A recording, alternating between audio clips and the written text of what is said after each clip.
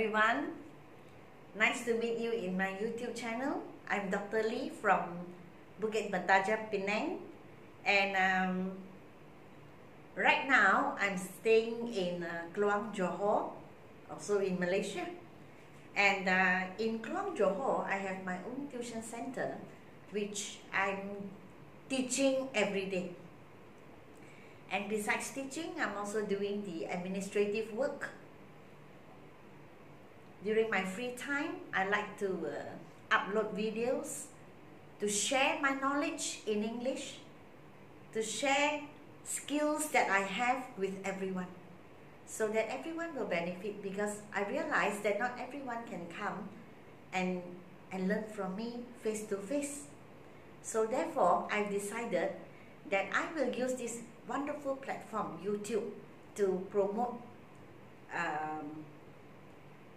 the love for English. It's an indirect campaign for everyone in any part of the country, in any part of the world, to master the English language, so that it's easier when we are doing communicative work or written work. It can be used in any part of the world because it's an international language. So it's good for us here in Malaysia or in any part of the world to know as much as we can about English. And therefore I'm here, and I'm here to promote this campaign, Love for English.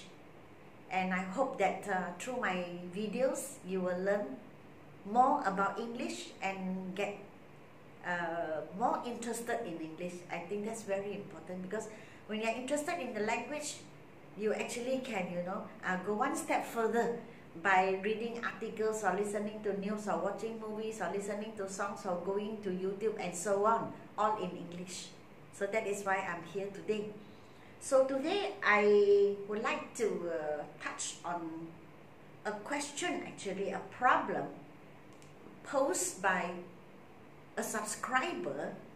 And this subscriber is a very special person, because he or she has been asking on and off, he or she has not stopped asking, because I have not been actually doing this particular thing. I did it in one of my videos on prepositions, but I did not really go into this particular word off. And since I'm free now, free in the sense that I can upload videos more regularly, more intensively. And because I'm waiting for my book to be published, to be printed actually, so I have more time. So I look into the questions asked by our subscribers, and then I'm now actually answering questions by subscribers. So today is this subscriber's turn, the word off. So I'm Dr. Lee. And now my book is ready. It's all complete with 1,384 questions. The book is 100% focused on grammar, with explanation and answers behind. So if you want to purchase the book, please book it now. WhatsApp to me and let me know you want the book. Because once the book is out, I will go to this platform, YouTube, and I will discuss every chapter of my book in YouTube. So for those people who have bought the book, they can actually do the questions at home. They can try, and they can look at the answers behind, which I have provided, and see if you can get the answers correctly. So if you can get the answers correctly, that will be wonderful. But if you cannot, it's okay, because you can still go up to YouTube and go to my channel, and then you can follow my video. Every chapter I will discuss with you. So now is the time for booking. In the month of May, I will open again booking through WhatsApp courses that I will be organizing during the December holidays outside Johor. That means not in Johor. where I will organize courses, different courses, not only grammar, other courses as well, maybe 3 or 5 days. Then if you are interested, you can make your booking using WhatsApp. I will announce in May. So now I'm going to teach you off. Today should be lesson 114, should be. So how do you use off, as the subscriber asks? Why is it we use off, the subscriber asks? So today I tell you, off is actually a preposition. Preposition besides off is like in, on, under, over, about, for, from, between, and so on. One of it is off. Now, preposition. The first thing we need to know is off means belonging to. We use off to show people that this belongs to this person. So for example, I use it as a thing. This is the cover of the book. That means I use off to show that the cover belongs to the book, the owner. The owner of this cover is the book. Number 2, we use of when we mean relating to. Relating to means about, talking about something. For example, he dreams of becoming successful. What does he dream about? What does he dreams of? He dreams of becoming a successful person. Here, of means about something. Okay? Number 3, we use of to show a specific number or amount. Specific, 10 persons, 50 ringgit. Okay, or just say that there are many, to mean many. So for example, the number of pupils, you don't say number of pupils, but the number of pupils. The of here means the fixed number. Specific means fixed, so it's 10. The amount of money, the amount that we want, fixed, 50 ringgit. Here we use of money of pupils. Of course, you can say the number of people in, the number of females or ladies in the university is increasing. You can also say that. I don't have to say how many, but I still say the number of, the amount of. You can also use of in the word all or a part of something. Example, all of you, some of them, or some of us, 2 of them, 3 of them. So again, you can see it's in a big group, but a certain number, a certain amount or part. Then you use part of. Okay. Number 5, containing. And you can also use to mean collective nouns.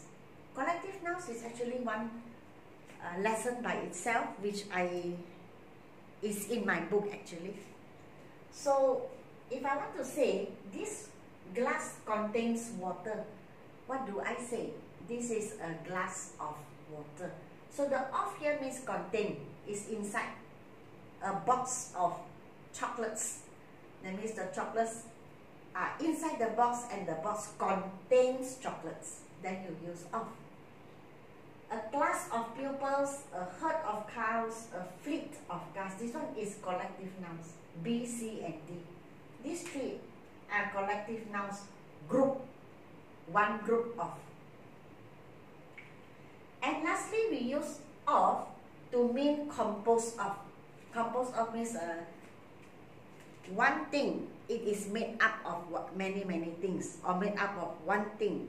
For example, this box is made of paper. This bag is made of leather.